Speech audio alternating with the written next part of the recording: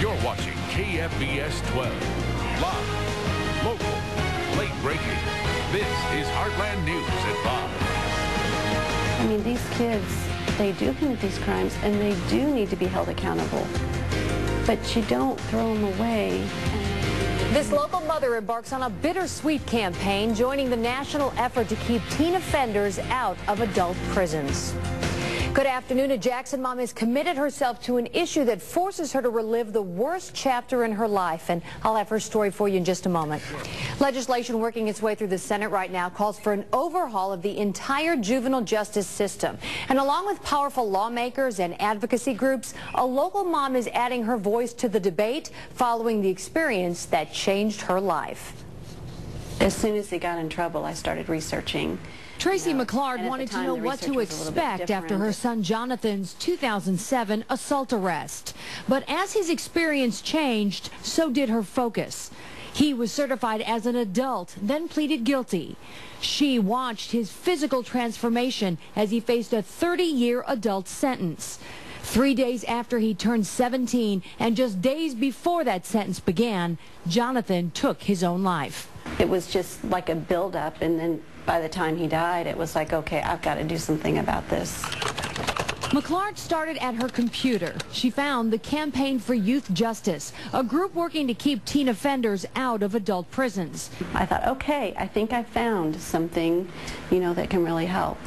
But she wasn't the only beneficiary. With that first email, the campaign found Tracy McClard, a mother whose son committed suicide rather than serve adult time.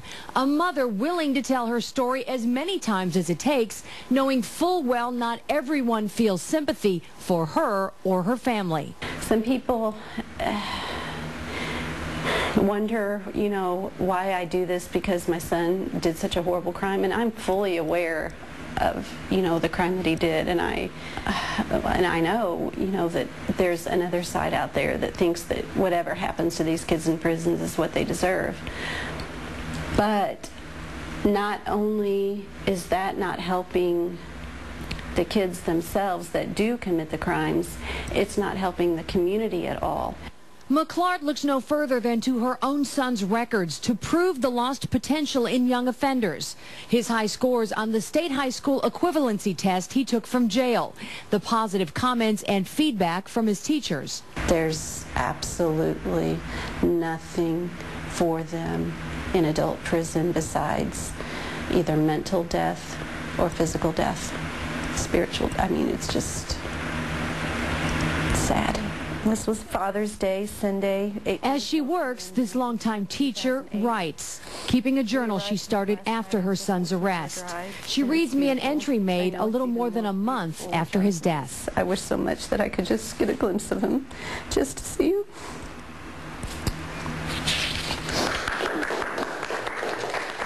There are smiles along with the tears, like on this night when campaign members traveled from Washington, D.C. to Jackson to surprise McClard with its Mother of Distinction Award. She's just this person who just jumped right back up after she lost her son, and we are so proud to have her, help us in our campaign. It lets me know that maybe I am starting to make a difference. Maybe I can save other families from the pain and the suffering that we've had to deal with.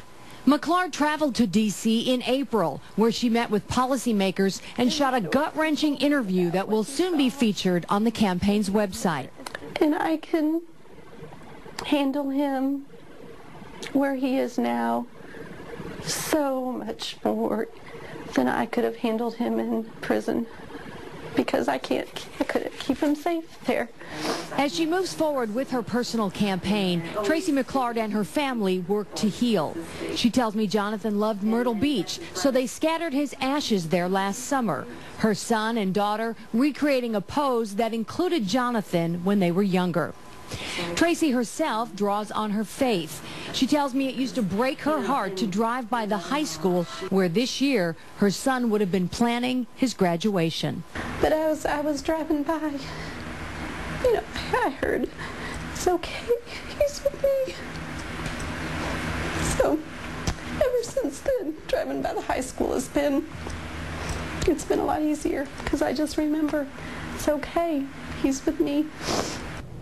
The legislation the campaign supports is called the Juvenile Justice and Delinquency Prevention Act of 2009. One of its sponsors, Illinois Senator Dick Durbin. It currently sits in the Senate Judiciary Committee. We'll keep you posted on its progress. Jeff. Kathy, thank you. Supporters